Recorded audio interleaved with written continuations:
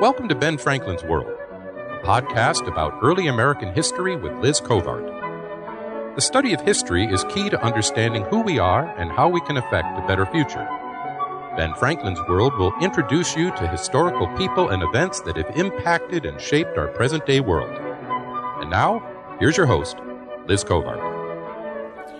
Hello, and welcome to Episode 7 of Ben Franklin's World, the podcast dedicated to helping you learn more about how the people and events of our early American past have shaped the present-day world we live in. Each week, we sit down with an historian to discuss their unique insights into our early American past so we can learn more about who we are and how we can affect a better future. On June 1st, 1785, King George III received his first diplomat from the United States after recognizing its independence in April 1784. That American statesman was John Adams, one of the most vocal revolutionaries to serve in the Continental Congress and one of the 3 Americans to negotiate and sign the Treaty of Paris 1783, which ended the War for American Independence. Adams had done a lot between 1774 and 1783 to anger King George III, which may make you wonder what happened when His Majesty came face to face with John Adams. In this episode, we will explore the life of John Adams, United States Minister to Great Britain, and the world of documentary editing with Sara Georgini, Assistant Editor at the Adams Papers Editorial Project. During our conversation, Sara will reveal what a documentary editing project is, more about the work documentary editors perform, and how their efforts help us to better understand the people, places, and events of the past. And she will illustrate the benefits of documentary editing projects by providing us with insight into John Adams's experiences as the first United States minister to Great Britain, a post he served in between 1785 and 1788. And of course, those insights will include what happened when John Adams met King George III. But first, I would like to take a moment and wish you and your family a happy Thanksgiving. I hope you enjoy good weather, great food, and the wonderful company of your friends and family. Okay, let's get to our conversation with Sara. With tidings and wisdom to share about our early American past, here is this week's special guest. Joining us today is Sara Georgini, an assistant editor at the Adams Papers Editorial Project, which is based in the Massachusetts Historical Society. In January 2015, Sara will graduate with a PhD in history from Boston University. Her dissertation is entitled Household Gods: Creating Adams Family Religion, 1583 to 1927. Sara has authored 2 published essays on the topic of religious history, and she is a co-founder of and contributor to the early American history blog, The Junto, which can be found at earlyamericanists.com. Welcome to Ben Franklin's World, Sara. Thanks, Liz. I'm glad to be here. So before we dive into our interview today, we should probably acknowledge the fact that we've known each other for, I guess it's over 3 years now. It is. The world of early Americanists, particularly Omohundro conferences, has been great about bringing us back together. Here, too, I think. Right. So Sara's referring to the 2 history conferences for early American historians. One is done by the Omohundro Institute of Early American History and Culture, based out of William & Mary College in Williamsburg, Virginia. And the second is the Society for Historians of the Early American Republic. But I think we met at a Omohundro conference, right? I think that's right, yes. We had a similar interest in how early American people dealt with their national identity and frameworks, especially when they were abroad. Yeah, that was a fun conference. I think it was in New Paltz, which is an interesting place. It was. New Paltz, New York. Mm-hmm. But one interesting detail that I learned in New Paltz that I left out of your introduction is that you actually worked for Tiffany & Company before you went to work for the Adams Papers Editorial Project. Do you mind telling us a bit about how and why you made the shift from sales professional to documentary editor and historian?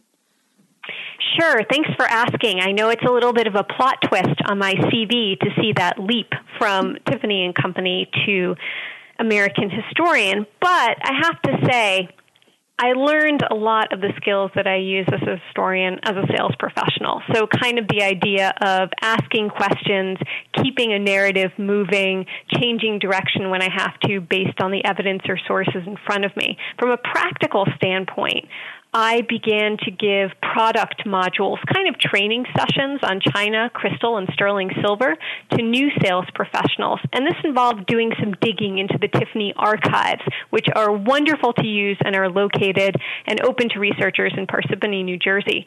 And what I learned was kind of how the company involved itself in American historical events and really spoke to the cultural needs of the day with new products.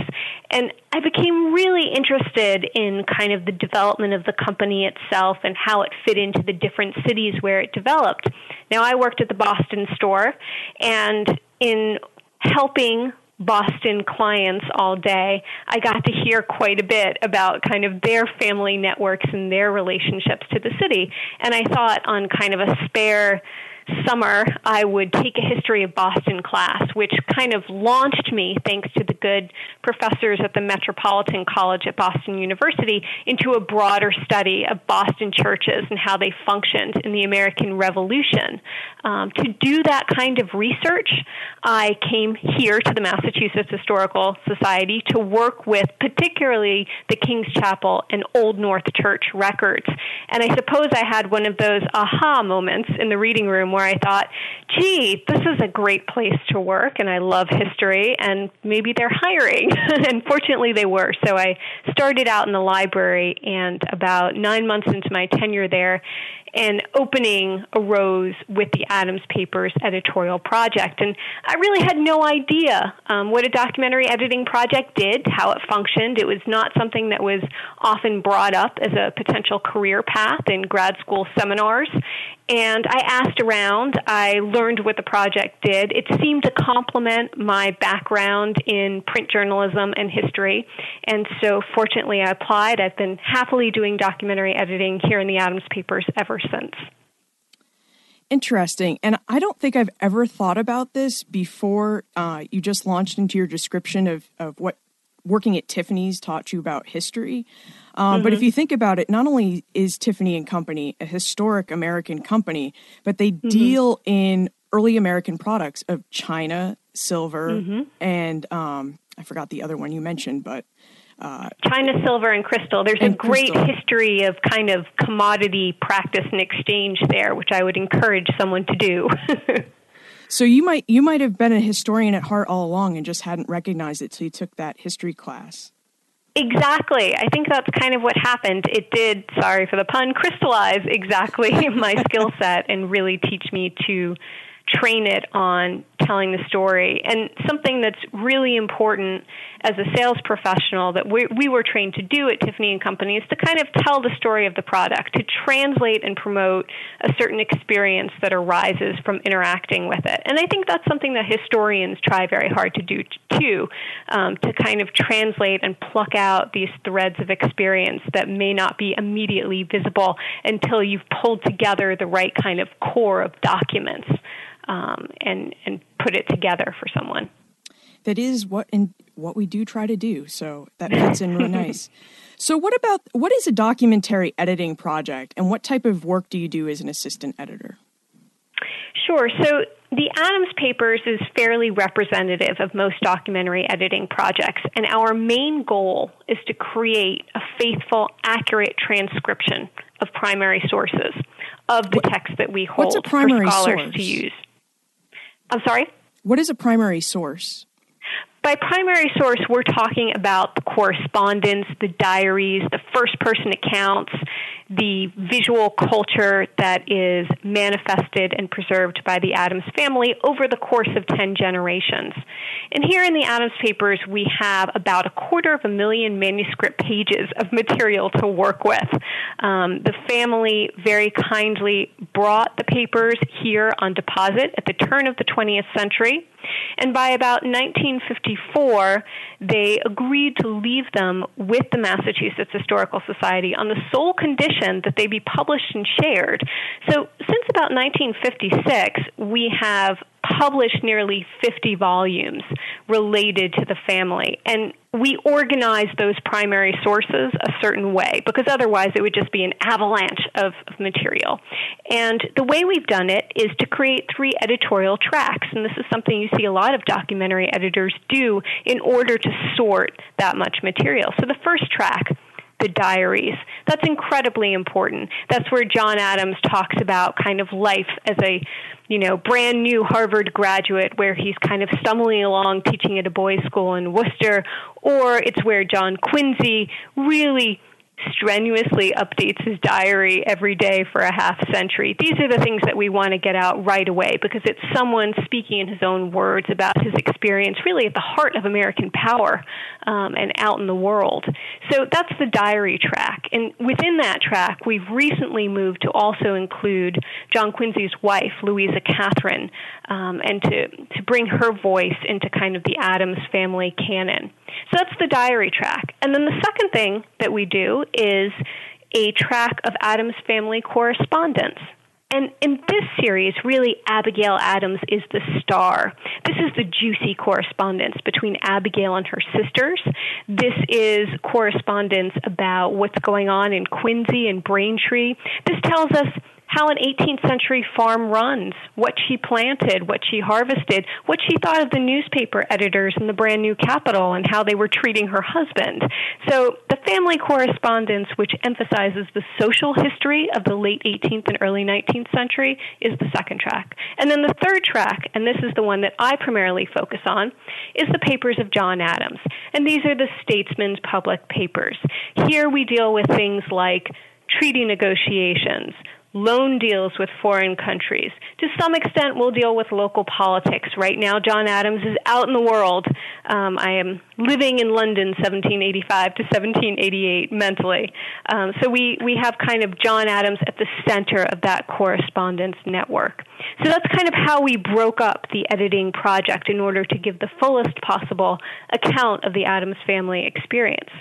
Now, we have a pretty strict, I'd say, production schedule that we follow. So first, when we're creating a volume, and this is, again, something that most documentary editors would follow as a protocol, so it's a good example here.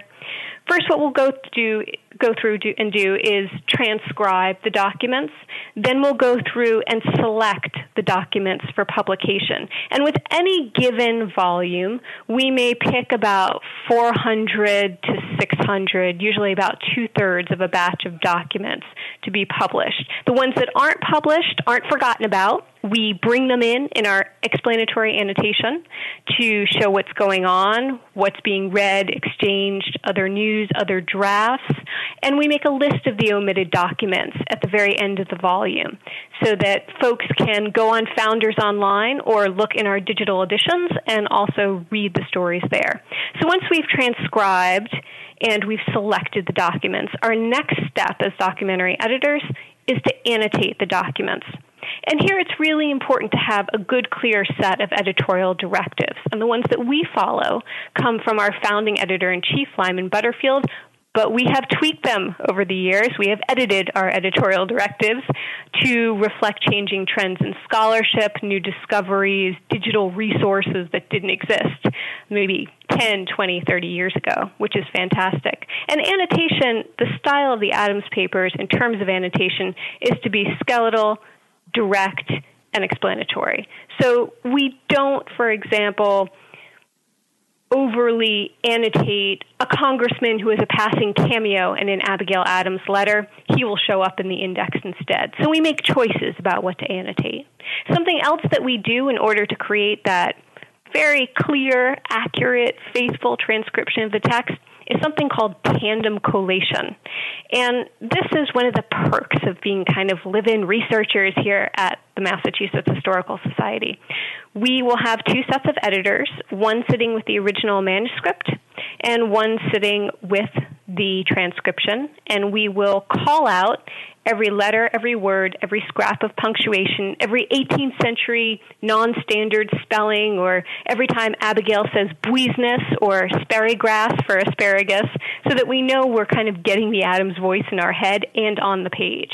So we'll go through that tandem collation so that everything is directly coming from the Adams voice, and that means we're kind of preserving it as a primary source when we share it with scholars. So we'll go through that, and then our last step that we do, which is probably the first thing readers flip to, is construct the index in-house. And this does mean I tend to think in backwards dependent clauses for a couple of months, but it's a very helpful thing to do. I really think that any graduate student or faculty member should try to make an index at least once, because it will help you X-ray different themes that appear throughout the course of a volume. Sometimes we'll step back, as we did with volume 17 in the course of indexing, and say, I have listed pre-war debts a lot. It seems like that is a running theme we must pay more attention to. So that's kind of the big picture of putting a volume together for a documentary editing project. And then, of course, we're involved in other kind of projects from a public history standpoint to provide a digital research platform. So if you are on our website, on the MHS website, and you're on Adams Resources, you will be able to click on a family tree, on a timeline. You'll be able to look at biographies that let you meet the Adamses. You can peruse our kind of online Adams catalog, which is a multi-document slip file of all known Adams documents here in the world, and that'll help you shortcut those 608 reels of microfilm, or at least navigate them a little more quickly. So the short answer is we put out volumes, and then the longer answer is we also support scholars interested in researching America through the Adams resources. Wow, a paper's editorial project is huge in its scope. But if we could, I guess because we could talk for days about this kind of work, let's just focus on the documentary part. So you have this 3-part process where you issue basically the personal, a personal volume in the form of a diary, and then like the family papers, or the private family papers, and then the official or state papers in these 3 volumes. Yeah, exactly. And you mentioned that part of the work involved is to transcribe and annotate these volumes. So can you tell us a little bit more about what's involved with transcription and annotation? Sure. So our transcription, again, our goal is to be faithful to what's intended. And this is something where I embarked on a new realization that I hadn't dealt with before working on a documentary editing project, which is, how do you deal with drafts? What if there's more than one copy of a document? When I look at something, I have to be able to say, that is the original, that is the recipient copy, that's the draft, that's a transcription, that's a letter book copy. What was made when? So you really have to kind of deal with a universe of documents that's constantly mobile in your brain. I think as a documentary editor, there's a kind of rigorous science to it in determining the steps of how someone created a letter. And within the papers of John Adams, here's an example. When John Adams is commissioned to serve as minister in Great Britain, he is working with a partner, Thomas Jefferson, commissioned at the same time to be American minister in Paris. So we have a lot of examples in the current volume of papers of John Adams, which I think we'll talk about in a minute, and also in the next one, in volume 18, where one of them will draft a letter. In some cases, they'll even encode it and make a fair copy in between and send a copy to Congress, send a copy to the recipient. But it's not a full diplomatic document truly until both of them sign it. So this gets into kind of the technical aspect of when we caption it, when we give it that title that says the American Commissioners to John Jay. Well, when does it become that document? At which stage? And which document are we going to choose to run? So you have a lot of choices when it comes to dealing with drafts and multiple versions. And you really have to start to think about the intent of the author versus what the recipient acts on. So we really have to know, well, Jefferson in the spring of 1785 has a brand new toy. He has a letterpress that's brought to his home in Paris. And so I know that there are press copies of many of his letters, helpfully digitized and available by the Library of Congress.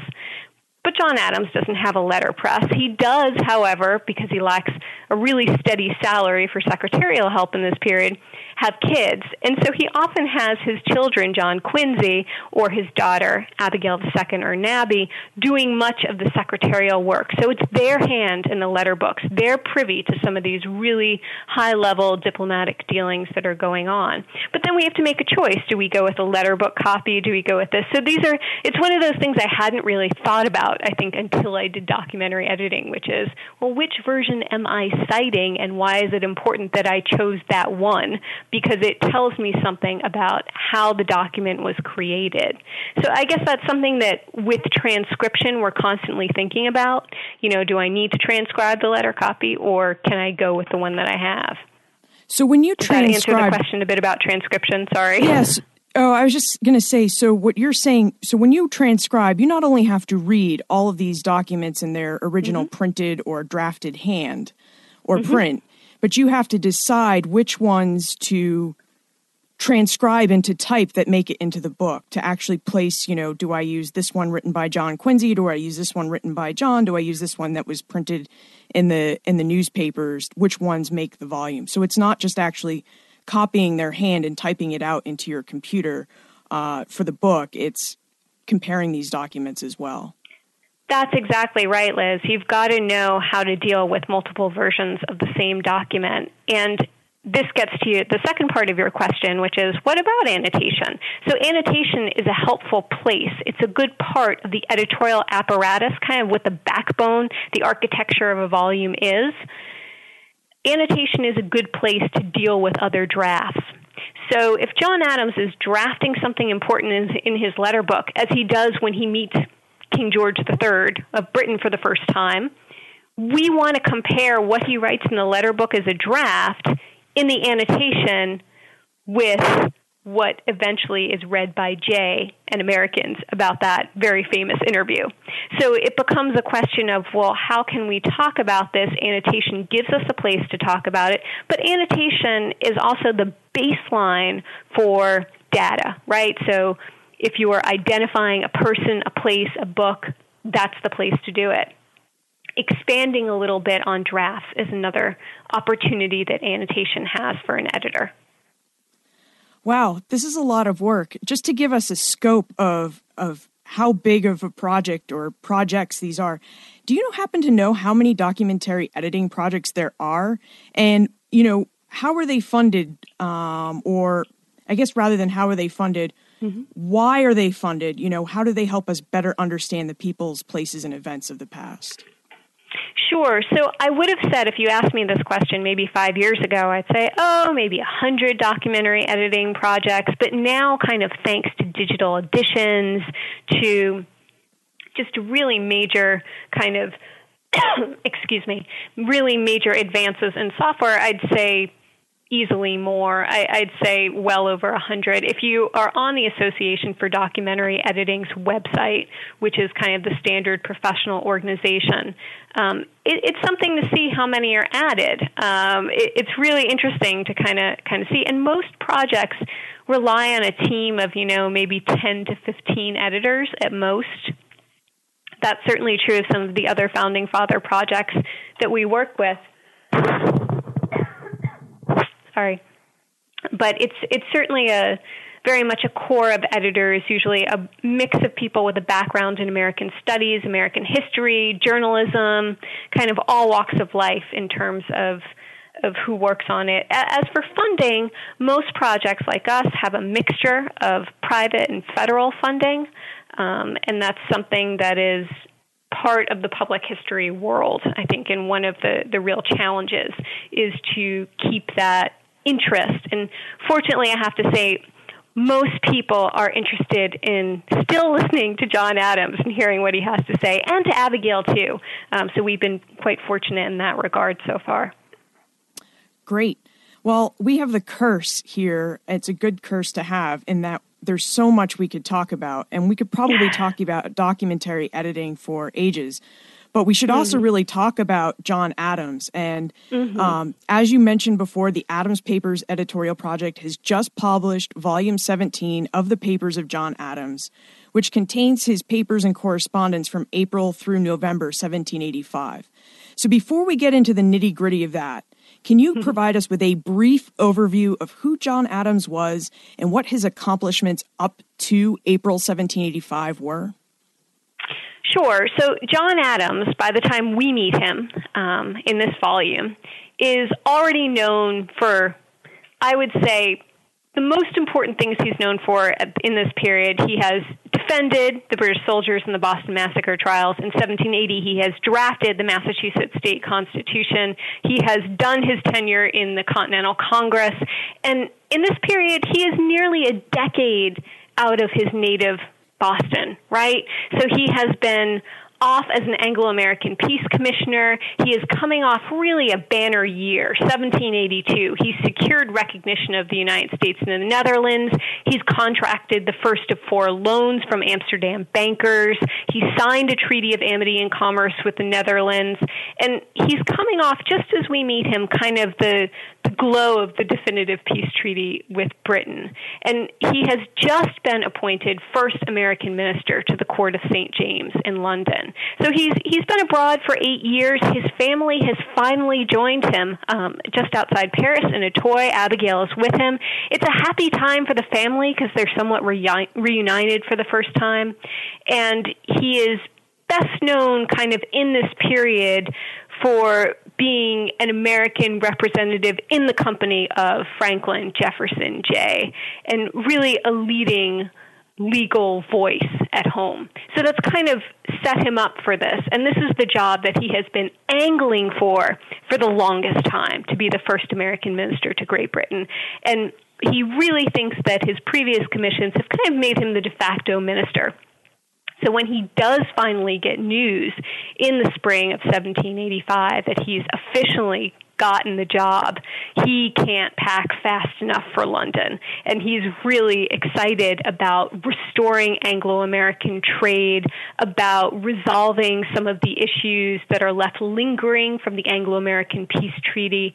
And I think he's kind of curious to see the British ministry up close. I mean, here's something that he had a very quick trip to London a few years earlier, but he's really not experienced British culture. So he's a provincial New England lawyer thrown out into the world who has ably met a job he never really was prepared for beyond reading, which is to be an American statesman, and this is his big chance to really restore faith in a brand new country in front of the eyes of Europe. So John Adams, he gets his dream job up to that point in April 1785. He's finally coming to the, face to face with the British Empire, something that he helped lead a rebellion against. Mm-hmm. So let's take us into April through November of 1785. What type of work did the United States Congress order Adams to undertake as the first minister to Great Britain?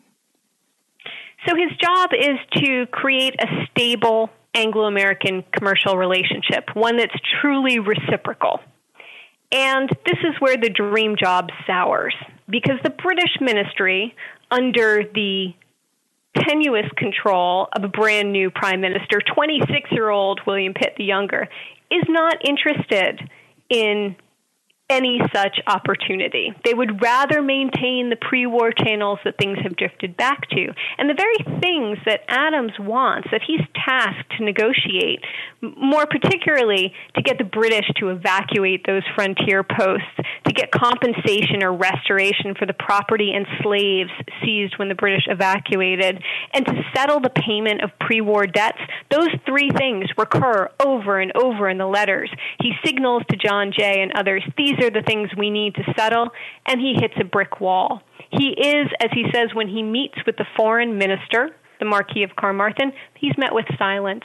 He writes memorials, he sends letters, he does his due diligence, making the diplomatic rounds. Nothing. They are not interested.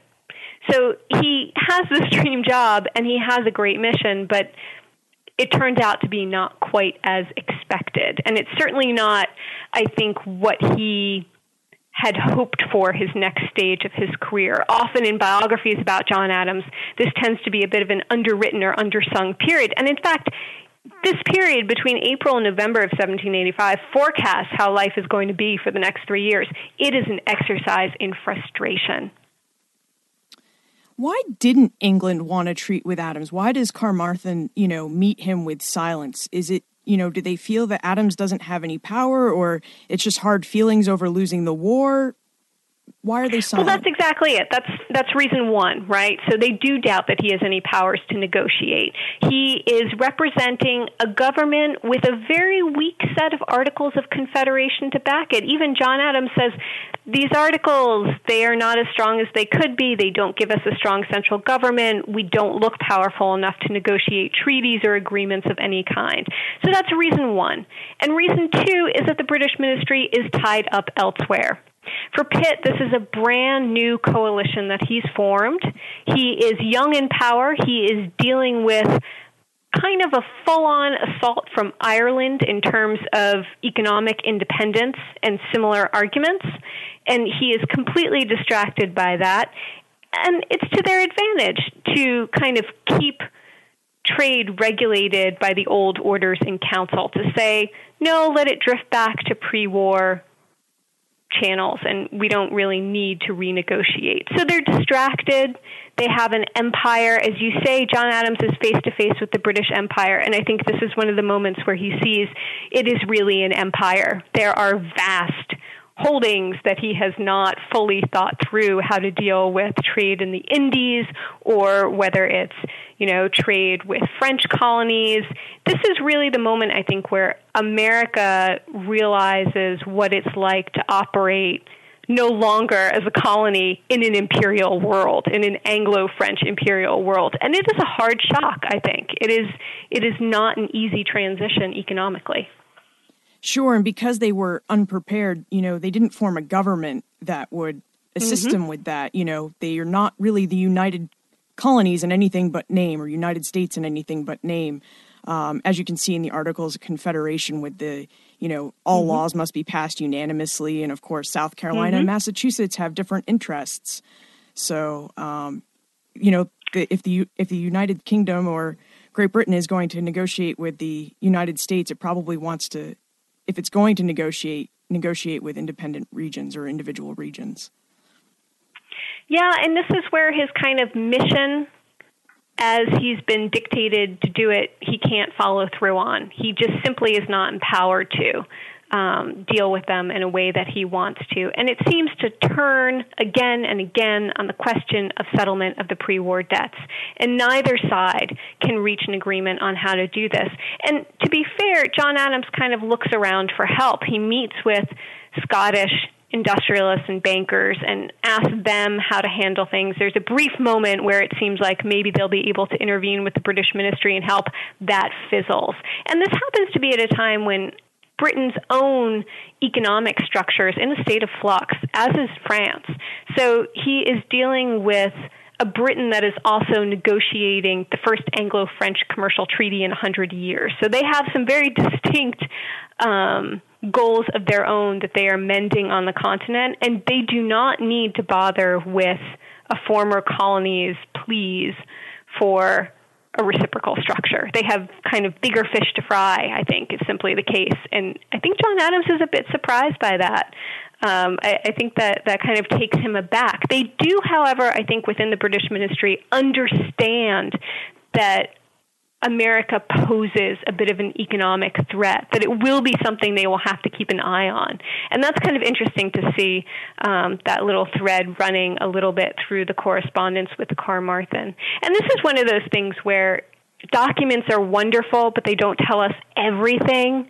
When I was, just as a side note, when I was doing the selection for this particular volume, by sheer luck, I happened to be in London for the Rare Book School at the University of London, and went over to see where the first legation in Grosvenor Square was actually maintained by John Adams, which is now Tony Blair's headquarters, I would point out. But it's a wonderful spot. But the interesting thing about it is number 8, later number 9, Grosvenor Square, is that Carmarthen is at number 2, Grosvenor Square. And Frederick Lord North is just a little bit on the opposite side of the square.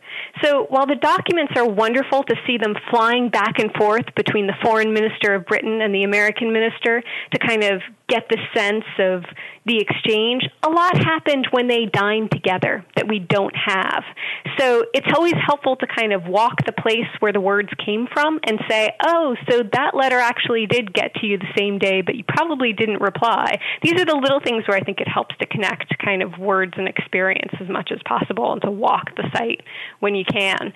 So it's one of those things where you think, oh, perhaps he and Carmarthen had a longer talk about it during the course of their 3 years of dinner together. It's one of those things where the documents just can't give you everything, but you really want them to, or you want to eavesdrop on that dinner, right? Yeah, definitely. I've been in many of those situations. It's like, oh, I wish you would just tell me a bit more. Mm-hmm. So I know the Confederation period economy, it's a mess, and there are books written on it. But since you brought it up, can you briefly tell us, what the repayment of debt issue was, why it's left over from the Treaty of Paris 1783 negotiations, and whether John Adams experienced any success in resolving the issues left over from the Treaty of Paris 1783 that Congress has tasked him to deal with? Well, there's a great deal of confusion, actually, about how to pay the debts, where to pay the debts. Can you get any money or restoration for goods seized, say, during the occupation of Boston? And this is something that plays out a little later on. This will play out in Volume 18, where he's petitioned by really, I'd say, constituents in Massachusetts of all patriot, loyalist, all political stripes. And he has to write back and often say, I am minister, and as a government-appointed minister, my diplomatic instructions do not extend to getting involved in personal debts and petitions. And this gets a little awkward for him because people constantly hope he'll intervene and kind of take their case. They'd like John Adams for the defense. And he's very kind of tied up because he can't help them, and he can't help them personally, and he can't help them professionally, and he can't help them as a minister. And one of the big questions that kind of comes to the fore is, well, what are we claiming? I mean, how do we value any slaves taken? So this becomes kind of a question of how property is described, how value is assigned to it. And ultimately, you're right, he doesn't get anywhere. He cannot get the ministry to respond. And it's I think one of the things that he is most perturbed about by the spring of 1787. He is ready to come home. He is hugely disturbed by news of Shays' rebellion. He is upset about the lack of currency, about courts being closed. He fears that frame of government, that structure that he espoused in the Massachusetts state constitution, has suddenly become vulnerable, and that this kind of ripple effect of Boston ports being glutted with European merchants worked, and then Boston merchants kind of leaning on Western farmers, and Western farmers in the stranglehold of debt leading to Shays' rebellion. This is the kind of thing that worries him, and he really wants to return home. So he knows he can't resolve it. I think he thinks that if he is back on the ground in Massachusetts, he'll be able to have more influence, and certainly with the first 2 volumes of his defense of the constitutions rolling out, he thinks that this is a way that maybe he can have a voice in the struggle. Wow. So he can't resolve the debt issue. He's probably feeling pretty low about that, as a preview into the next volume. And these debts that he's trying to help resolve, these are personal debts that people, merchants in America have taken, have acquired from merchants in London for goods that they had shipped while colonists. Yes. Yeah. All right. I know we have already talked a lot already, but I have to ask 2 questions. Sure. All right. So 1785, John Adams, first minister to Great Britain.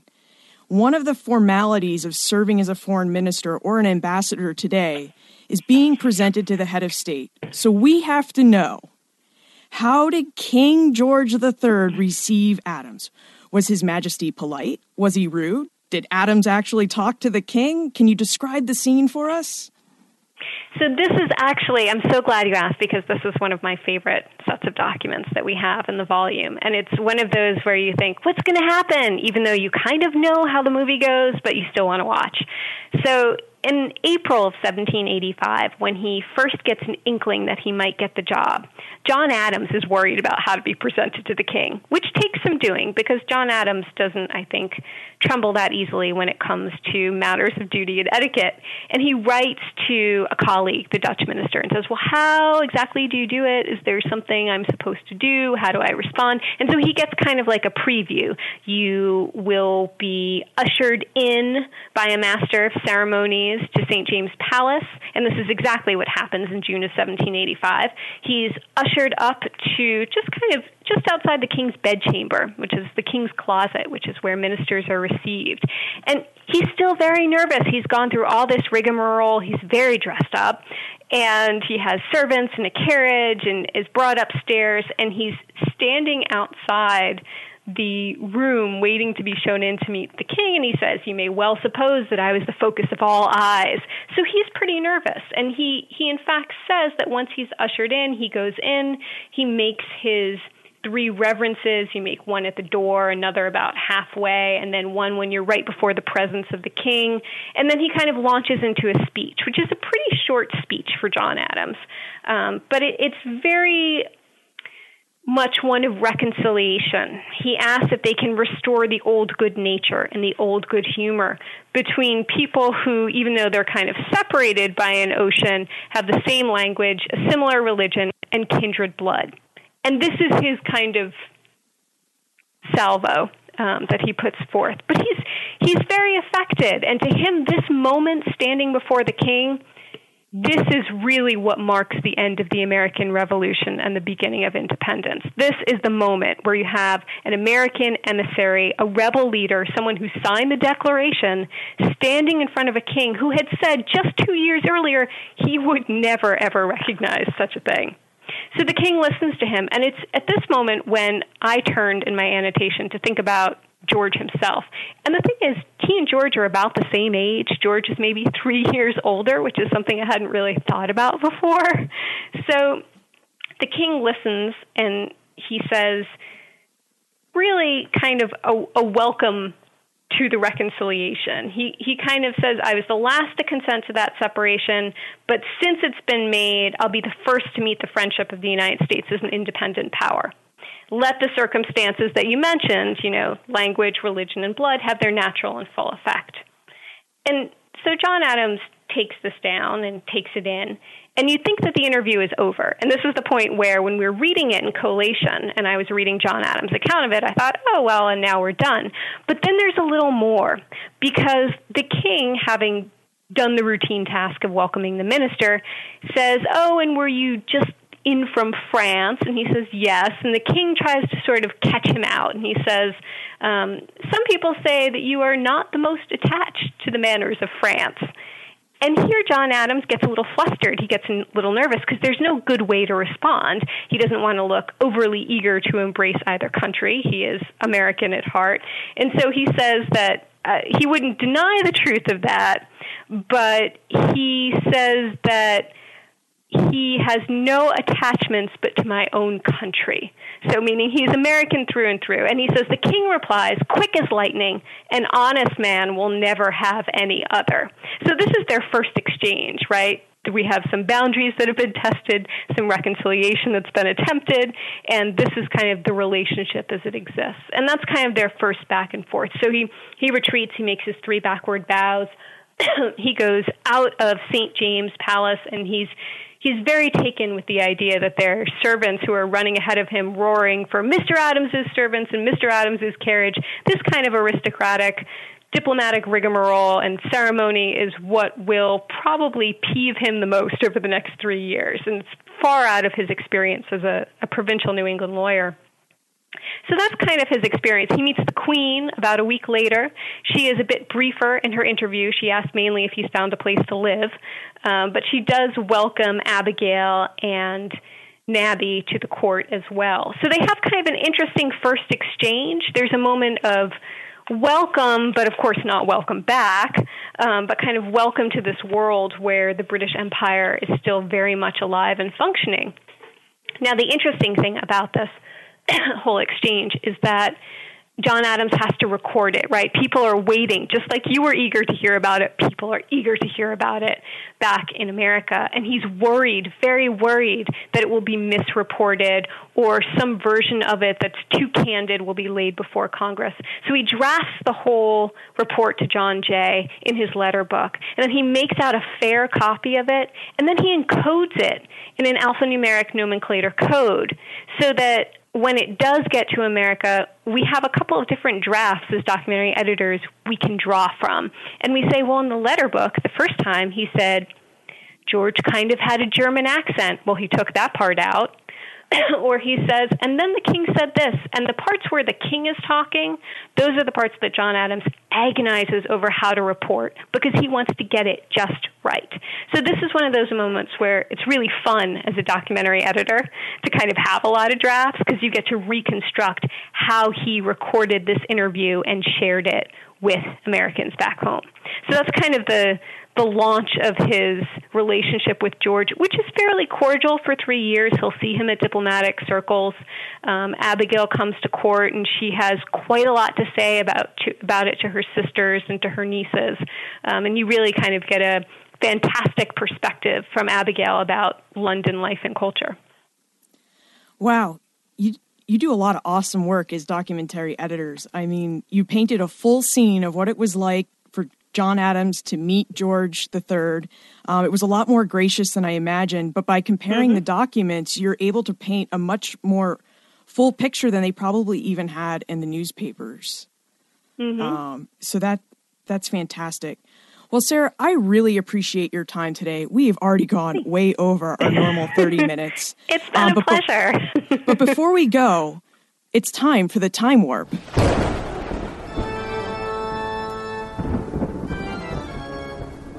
The Time Warp. Historians can't predict the future, but they can speculate about what might have been. Yay!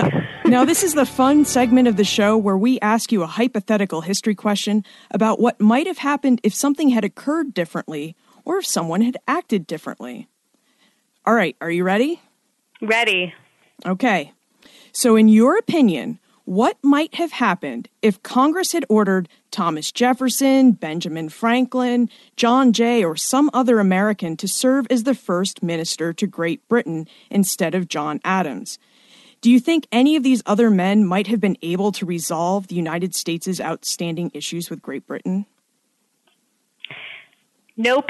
I think that would be my short answer. I think that there's a moment, actually, where John Adams asked the same question of himself. Could anyone else pull this off? Because I am not able to fulfill what I've been asked to do. And he asked this question really twice. Once before he even has gotten the job. He writes a letter in February 1783 where he does something that I think is kind of genius from a modern MBA standpoint. He wants this job as minister to Great Britain, but he's not going to particularly put himself forward for it.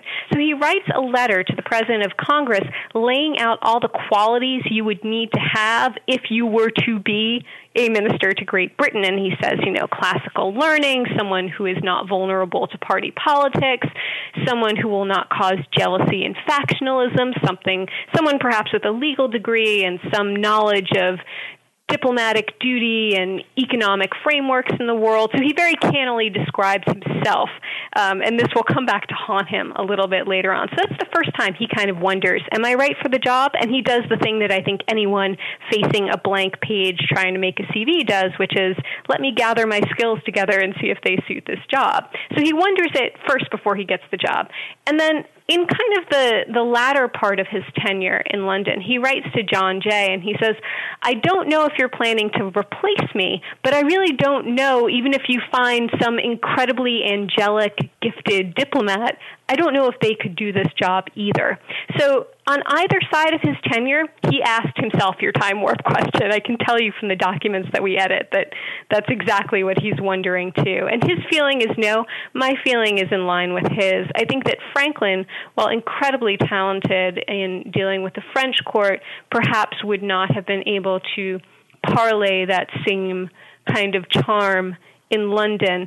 Jefferson is perfectly suited for Versailles. This is something where his aesthetic influence and his kind of cosmopolitan nature is well suited to deal with the machinations of Versailles in general. And I think John Jay really he's strong in Spain, of course, but he is doing a really first-rate job as much as he can as Secretary of Foreign Affairs back home in New York, which is what's needed. So I think each of them fill a role that's needed at the time, but they are certainly aware of their own shortcomings, and they're always trying to improve each other and themselves in the truest 18th century sense. Well, I guess John Adams did what a lot of us would do today, which is just did the best he could and tried to make headway where he can. So hopefully he does have. I will say one thing, although it's not a completely lost cause this period in his career. He excels at moments of cultural diplomacy. He is very effective in meeting with the Archbishop of Canterbury and easing the way for episcopal ordination, which is something we hadn't known really going into the volume that was new to us. He's incredibly effective in helping Thomas Barclay secure the Moroccan-American Treaty of 1786-87, of kind of guiding him through that, although, of course, he and Jefferson are less productive in trying to ransom sailors who are seized in Algiers. He does also, I think, John Adams, have a very stout-hearted sense of support for American artists and writers. He complains to Mercy Otis Warren, of all people, that nothing American sells here when he's talking about London. But he is ardent in his promotion of people like Trumbull, Stewart, Copley, Humphreys. These are names that we often associate with kind of the nascent national American arts and letters in this period. And he really will write any introduction, will buy a painting, will sit for them, will read their odes, is really strong in cultural diplomacy in a way that we did not realize until we began to gather documents for this next volume. Wow. That's great. Thank you for sharing all that with us. Now, before we conclude, aside from graduating with your PhD in January, early congratulations on that, by the way. What is on the horizon for you? What should we expect from you next?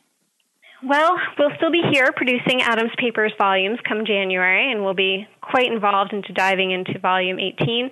For me, I'll be working on my book manuscript, which is based on my dissertation, which is a story of religion in one American family. Yes, it's the Adamses from 1583 to 1927. Particularly, I'm interested in how they interpret American religion and how they interact with different religions in the world. And of course, I'll still be blogging for the Junto/the Junto, however you readers like to enjoy it, on all things related to public history, documentary editing, and digital projects. Great. And so where is the best place for people to find more information about you, the Adams Papers editorial project, and how to get in contact with you? So there's two ways to reach us. I would recommend our website, masshist.org/Adams. We do love a good reference question, so please let us know if you're working on an Adams-related project. And otherwise, I'd say please keep reading our blog, The Junto. Great, and I'll include links to all of those sites in our show notes. Great, so thank you very much for joining us today. Thank you, Liz. Sometimes we forget that the United States wasn't always a leading nation in the world. But the frustrations that John Adams met with as U.S. Minister to Great Britain serve as a good reminder that the nation owes a lot to the efforts of Adams, his colleagues, and their successors for the work to raise the international stature of the United States. It is also amazing and a bit overwhelming to realize how much work documentary editors put into each volume of published documents. I, for one, am grateful for their hard work because their efforts make it possible for anyone to access the past from a first-hand perspective. Now, you can find information about Sara, the Adams Papers editorial project, plus everything we talked about today on the show notes page for this episode, which you'll find at benfranklinsworld.com/007. And finally, if you could do one thing for me, I would greatly appreciate it. If you have yet to rate this podcast, I hope you'll do so soon, because your rating will help us keep Ben Franklin's World visible and findable for other history lovers. If you give Ben Franklin's World a 5-star rating and leave a review, I'll be sure to thank you by mentioning your name on an upcoming episode. To rate and review Ben Franklin's World, a podcast about early American history, just visit benfranklinsworld.com/iTunes or benfranklinsworld.com/Stitcher. And remember, never leave till tomorrow that which you can do today.